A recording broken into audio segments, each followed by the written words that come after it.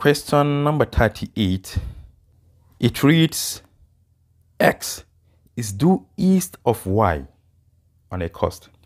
Z is another point on the coast, but 6 kilometers due south of Y.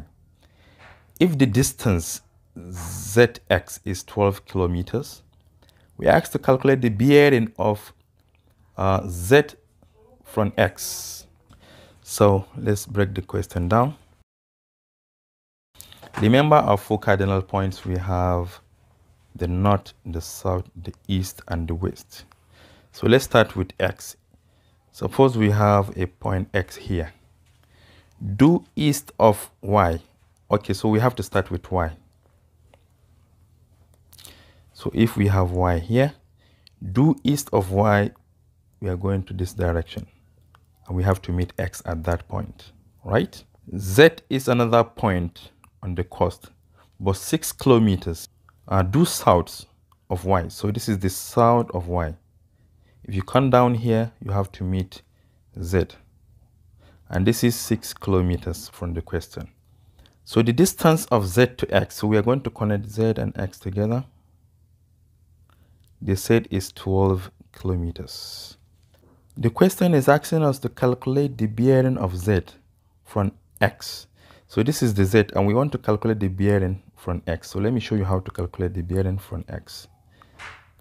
If we have our cardinal points like this, you know, at the back right here, we have 180 degrees. So we don't have problem with this. This is 180 degrees. So we need this angle right here. Whatever angle is here, we add it to 180 degrees. That will give us the bearing of Z from X, because we want to find that angle that goes from the north of X down to the line leading to Z. So if we can find this angle right here, we are halfway done. Remember, this is a right angle triangle. So this angle right here, let us find it. Sine theta is opposite all over hypotenuse. So let's use that. Sine theta is equal to opposite. And the opposite of theta is 6. And the hypotenuse, the longest side, is 12. And sine theta is equal to 1/2 or 0.5.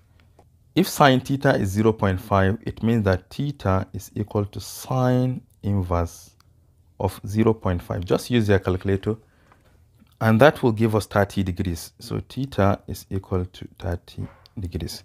So if this angle right here is 30 degrees, if this is 30 degrees, remember that this is south, and this line here is 90 degrees.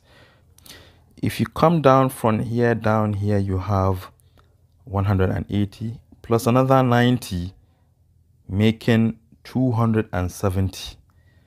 And out of this 270, we want to take away 30 just to get the angle that stopped at this point. So to find this bearing, we are going to take away 30 from 270, and that will give us 240 degrees, which is option A.